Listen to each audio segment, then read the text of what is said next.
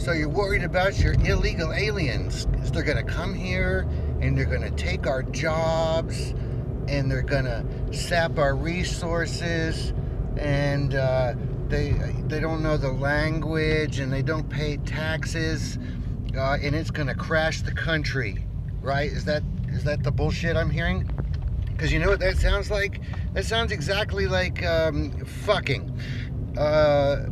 All you people out there are fucking and bringing people into this world who don't work, don't pay taxes, don't know the language, and basically are going to fuck up the economy exactly the same way that illegal immigrants are going to fuck up the economy. Not once in this nation's history has illegal immigrants crashed the nation. Not the illegal wave of Irish, not the illegal wave of Italians, not the illegal wave of Chinese, and it's not going to happen with the illegal wave of brown people that everybody seems to not want here now. But you know what has crashed the country? Everybody at the top. Corruption, bankers, all this shit that nobody's paying attention to in any fucking way whatsoever.